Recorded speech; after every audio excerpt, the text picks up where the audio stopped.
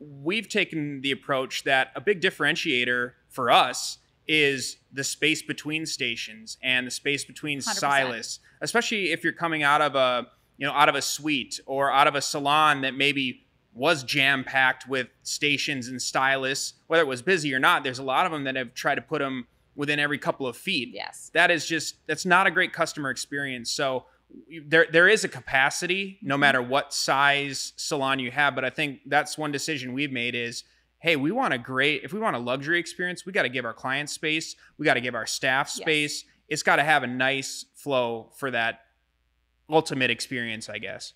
Yeah. Nobody wants to be stacked on top of one another. And, right. And if you want to grow the stylists when they're coming to tour your salon, for me, that's a big thing that I would look at. You know, am I going to be turning my chair and backing up into the next person? Or are they going to be blow drying hair into the face of my other client right. or me? And I'm like moving my hair as I'm trying to work. So that's just not enjoyable. And then if you have a assistant with you too, you have two people behind one chair. You got to have some room for that. Right. You know, I mean, it's just not fun. So that's a good way for people to look at your space, and they might not even tell you why they're not going to come aboard, but that's probably part of it. Yeah.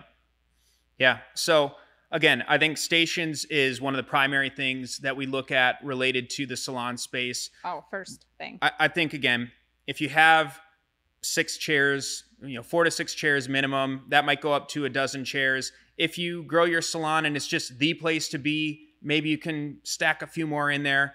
Certainly every salon space has a little bit different configuration. Is it a long and narrow space where it's easier to stack them along a side, or is it a big wide space? This is a pretty wide space. We'd have to look at some different things that we do to move more chairs. But I think that space, I think the perception, like you mentioned, is another great point where, if it looks like you have 20 empty chairs versus 2 empty chairs, and there's an energy even with the smaller group of people, but you're working on the right clientele, there's the right energy and the right luxury experience in there, people can look past that. It's just when it all looks dead, or you have a bunch of stylists sitting in there, sitting in the chairs, not working on people, there is that perception that I think is really important.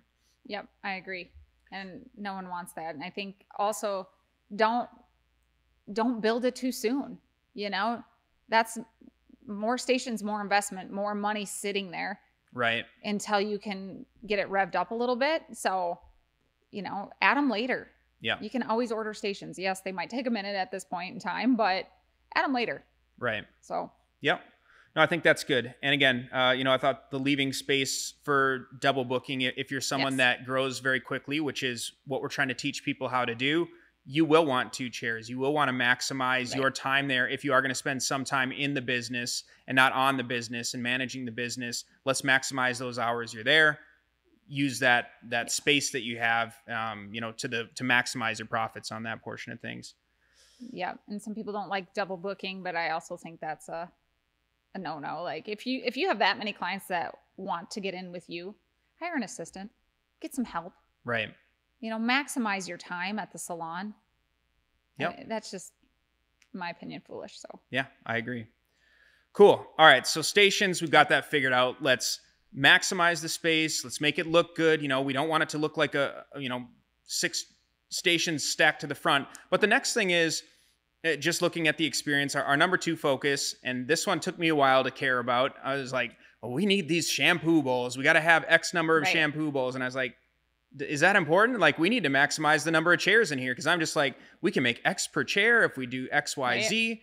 That's to me where all the money came from. But there's a throughput portion of things where if you can't get the clients that you're working on through because the bowls are a bottleneck. That's a huge problem, and one that it took us a salon or two for me to say, okay, now I see why we need to take up some of that square footage and really put in the right number of shampoo bowls for your stylist. I guess talk to me about what you've seen in that area in the past, because I know what I've seen once my eyes were open to it, but help me understand where some of those issues can come into play with not enough space for that. Yeah. I mean, in our Minneapolis salon was a larger salon, and we did not have enough shampoo bowls to accommodate it when everybody was working on a Saturday, and all the stylists working at the same time. Yeah. Throughout the week, people take off days and stuff. So then maybe it wasn't an issue, but sometimes those shampoo bowls are occupied for an hour or more. Mm-hmm. We do toning at the shampoo bowl. We do treatments at the shampoo bowl. I do a lot of extensions like I talked about. So that's a lot more hair to tone, a lot more hair to get through with washing and stuff like that. So it takes some time, and not everybody brings them back to their station to apply the toners and stuff like that because it is messy and whatnot. So you got to accommodate for that. So we had figured our system is 1 shampoo bowl for every 3 stations. Right. I mean, if you get to have more, great, but don't take up all your space with that. But you definitely want to make sure you can accommodate the stylist too, because there's nothing worse than sitting a client that is ready with their lightener on and we can't wash them out in time. Right. It's just not good for their hair or the experience when they know you're like, hey, I'm ready for you. Let's go back. And then you're like, oh, wait a minute. Let's stand here and watch everybody else shampoo. I mean, that's just not what you want. And they're getting rushed at the bowl because they can see someone's there. So it creates unnecessary chaos. And that always deters from the luxury experience. And that's one thing we're hyper focused on is it's a dance. Everything in the salon is a dance, and it has to work well. And having the right number of shampoo bowls, like you said, that 3 to 1, or even sometimes we've talked about 2 to 1, depending on what type of salon you're in. Yeah, maybe you could get away with 4 to 1. But I really think now that that is, especially based on doing extensions or something, if part of your service is you're just running people through that shampoo bowl just one after another, you really got to think through that, because it's not just about the chair. They have a very tight connection based on this business. Yeah, for sure. Anything else, I guess, as far as the shampoo bowls are concerned? No, I just think just make sure you have enough, like we talked about, and the space, depending upon where you lay out your shampoo bowl. Are you washing behind? Are you washing on the side? That all matters too. So you got to space them out accordingly for that. Right.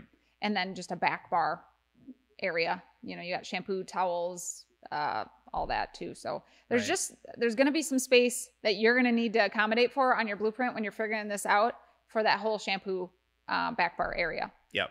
And don't short it, because you're going to need it. Don't short it. Don't short it. I've been there, done that. Tell myself, don't short it. Trust Amy on this one. Yes. And I do. Yes. All right. The other area that I think, as we start to look at laying out the square footage, that I look at how many chairs, because I look at how much revenue we can bring in per chair. What's the upside? How many in a best case scenario could we work in a worst case scenario? How many chairs do we need filled for us to just have a profitable business? But one area that, again, as we've built out more ground up, gutted, brand new salon kind of things, it's the storage. And I'm always like, what do you need storage for? Everybody has all their stuff at the station. What's the big deal? And you're like, no, man, this is how it goes down. That's exactly Trust your what wife. I say. No, man. Trust your wife. I like, would no, say that bro. to you. Yeah. Yeah. Dude, trust me. You're going to want more storage. Yeah. Talk about that. I guess why is that such an important thing in your mind? And, why did you have to tell me that I was wrong about that so many times? I don't know. You should just listen to me. No, the storage is really important. So that also depends on what kind of stylist you're having. Are you going to have a rental-based salon? Are you going to have a commission or a hybrid? The renters are going to want to bring their stuff, right? They're renting a space from you. And if they're anything like me, they have a lot of stuff. Right. Because I want to make sure I can accommodate anybody. If I get a new client, I want to have all my tools and everything there. So you got to have enough storage for their color and tools that they use. If they do extensions too, then they really have stuff. Put that in at the beginning, because it's really hard to find room for storage. Right. I mean, in our Minneapolis one, again, the big salon, we ran out of room for storage. We had lockers in the bathroom. Right. Yeah, we did. Yeah. You had to put them somewhere. So now we're sneaking lockers in the bathroom for our stylists to put their purses and whatever else. Well, if that bathroom's occupied, you're not getting your purse. Right. So it just gets awkward. But so now from the last 2, since that, I always make sure I have maximized the storage right out the gate. It's the same with a house situation. I think there's never enough storage once you get in there. Right. Put it in at the beginning. Trust it. But yeah, so make sure you have enough for all the stylist products if they're renters. And then make sure you have enough storage just for your stylists in general to put their things. Right. Because they're going to come to work with their stuff. Yeah. Yes. Yeah. And again, there is a lot of stuff that goes into a salon. If you have extra back bar, you have extra towels, all that stuff. That all needs a spot to go. Yes. And you don't want a salon that looks cluttered. I hate clutter. Yeah, I know. Our Oh, kids know I too. hate clutter. I don't fix it, but yeah. No, they don't fix it. No, but I absolutely, I don't like working in clutter. And you don't like working in clutter. Like No. your office will be, it's just the rest. You're not It's- as particular as I am. But yeah, you can't be efficient. When my stuff is not organized and it's chaotic, it feels that way to you and the clients. And Right. again, we're always about luxury experience. That's how we scale. That's how we create loyalty with our clients too. So make sure your stuff is tight. Right. Put it Well, all it away. just shows that you care about your space when you've taken, those things into consideration. So if you have more storage, that lends less to leaving things out in the open because Right. there's a place to go with it. If you don't have the space, then that mop bucket might sit out there, and that's the only thing that people can look at all of a sudden. They just notice those things. So Right. yeah, They get noticed for sure. they do.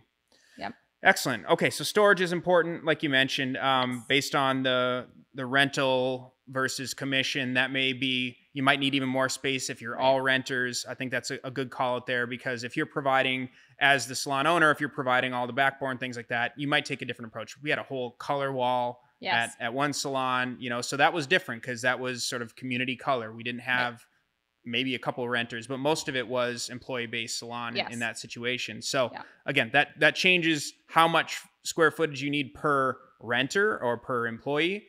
But again, that's why you got to know what type of stylist you're looking Right. for. Those things all factor into how you maximize your square footage. Yeah, because it's easy to just keep jamming stations like we talked about back to back because you think, well, I'm going to maximize my dollars. I'm going to have all these stylists, so I'm going to put in as many stations as I can. Well, you might not get the stylist because you don't really have any room for them for their back bar and all that stuff Right. too. Like that. These are the things that they look at. They're coming in your space. They're renting a spot. They're looking at your station. They're looking at their spot for their back bar. They're looking at all those things, and if they're not in play, they're probably not going to go there. Right. You're definitely not going to attract new No. people with a good book of business that will enhance the salon. You're going to Right. attract people that are looking for a space and maybe haven't had those bad experiences yet to, they don't know. Right. That would be the only scenario. Otherwise, the ones that know. And Yeah. And a lot of times we want experienced stylists unless we're really good at teaching and growing our style. Like a lot of people want that, right? You want a seasoned stylist that you can just start handing clients to, and you don't have, that's less work for you. Mhm. And that's how you'll get them.